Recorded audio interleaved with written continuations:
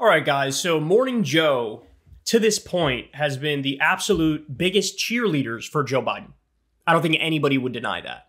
I mean, apparently Biden and Joe Scarborough talk on the phone on a regular basis. It has become the conventional wisdom hub on TV.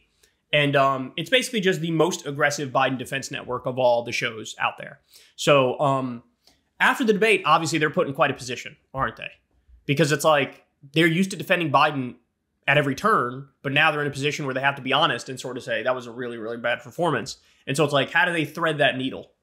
Well, they got into a really tense back and forth. It looks like there's trouble in paradise with Mika Brzezinski and Joe Scarborough. They got into a really tense back and forth about this. Let's watch and we'll break it down. Unfortunately, last night, President Biden let every fastball hanging out over the plate go right by for a strike for Donald Trump. So that was an indication that he was just not up to it last night. Yeah. Okay. Hold on a second. That I agree with everything you said, except for the last part of it. Everybody calm down, and I'll tell you why. I mean, it's fine to not spin what happened last night, and we're not going to. Again, by the way, he had a terrible night. Mika, everybody's calm here. No, you're the only one raising your voice. No, Everybody is calm here. Bro. Joe and Mika are like the only people in the media that you could argue have a similar thing going to me and Crystal, right? Like we're both media figures and commentators and, we do a show together and all those things. And if I ever said to if I ever said to Crystal what Joe Scarborough just said to Mika, the way he said it there, my ass would be sleeping on the couch, homie. Did you hear what he said and how he said that? By the way, calm down. Everybody's calm here. The only one raising their voice is you. Oh. Joe Scarborough just feels like a colossal asshole, doesn't he? All right, let's keep going. Let's just immediately pull this. Let's end this. Let's find someone else. That's not what Mike said. That attitude toward this is what I am saying slow down on. Because, again, there's no spinning it, but let's be balanced. Let's, for once, show some balance in a media world that is so shrill with imbalance that we've become inured to the difference between these two candidates. So let's put it this way. Gene Robinson, I'll go to you. Well, wait. I just have to stop you. First of all, we always show balance. We are, yeah. Secondly, nobody's panicking. I said these were questions that Democrats and Joe Biden needed to ask themselves.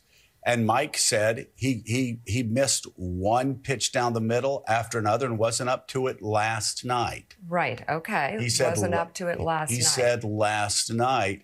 So I will say that they're having a total crisis over there. They're in full panic and meltdown mode. It's not panic. I mean, it's not being panicked. To understand what's at stake at this election and understand the window is closing very quickly.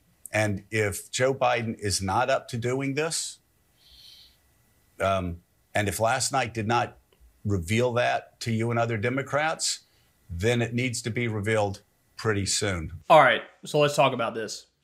Joe Scarborough is totally chicken shit with what he's saying here. And by the way, you have to go watch the original. There's like a longer clip of their whole reaction to the debate. And Joe Scarborough very clearly is panicking. He's very clearly in meltdown mode. He's very clearly saying it might be the right move to replace Joe Biden. He's not up for this. It looks like he's not up for this.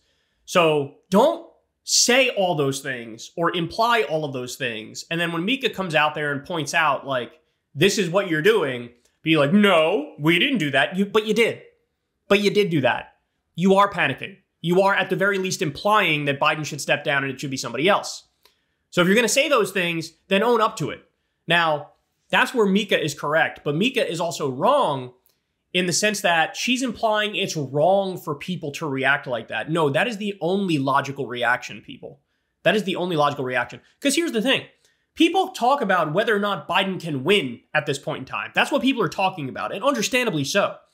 But very few people are going that next step and saying, can he govern for another 4 years? Guys, if I'm being super kind, I'm saying maximum he's got 2 years left. The reality is he might not even make it to election day, right? So who are we kidding in this scenario? By the way, it matters. This matters. Why? Because I'm now convinced that one of the reasons why Netanyahu is doing everything he's doing and not caring at all about a pushback from the United States of America is because Biden is fundamentally weak in the state that he's in. You can slap him around. You can push him around. He can't keep up with what you're doing. He doesn't have the ability to respond in a proper fashion. You know, what does Netanyahu see? Netanyahu sees all those same video clips we do from the 1990s and the early 2000s of Joe Biden talking about how much he's a Zionist and how much he loves Israel, and all these clips about he's truly ideological in his fervor in favor of Israel. He knows that's Joe Biden, and he also knows now Joe Biden ain't home mentally. So Joe Biden doesn't have the cognitive ability to recognize and understand when Netanyahu is making a fool of him and humiliating him on the world stage.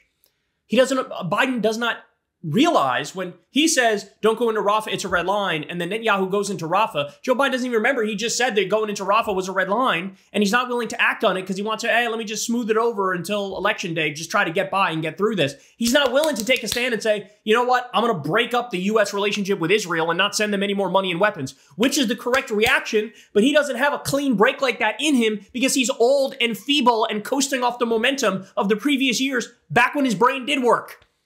Now he's not home. He's not there.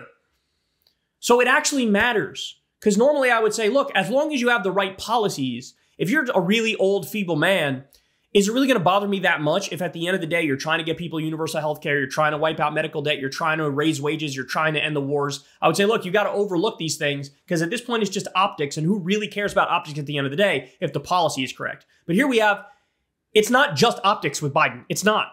It's also substantive. And so Mika's wrong in saying, like, everybody calm down. No, nobody should calm down. Everybody should be more panicked. I'm at the point, and I'm sure many of you agree with this, I will literally take Kamala Harris over Joe Biden. Her brain works. Yeah, she says goofy things. You know, you didn't fall out of a coconut tree and be unburdened by the past. What's the one she says about being unburdened? I'm blanking on it right now, but there was a video clip of her saying it like 70 different times, where she's like, we need to care about the future unburdened by what has been, or something like that, right?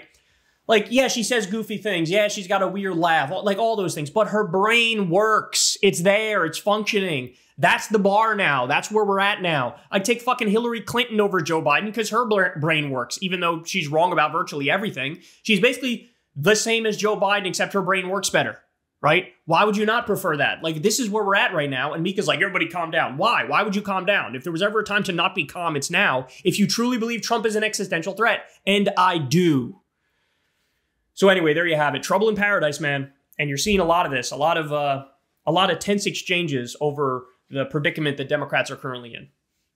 All right, guys, that's the show. Thank you very much for listening. Y'all know I'm on vacation. I'm enjoying myself, but I had to give you guys a show real quick. Everybody do me a big favor. Please subscribe to the channel. That helps out massively. It costs you nothing. You can support the show on Patreon if you're so inclined. I deeply appreciate that. You guys know I don't talk to any advertisers ever, so you guys help fund this show from the ground up. $2 at a time, $5 at a time. You know the drill. And that's all I got for you guys, man. I'll talk to you later. Peace. Hey, y'all, do me a favor and like and subscribe. It helps out big time in the algorithm. Click the bell as well for notifications when videos drop. And watch that video on screen right now. You know you want to.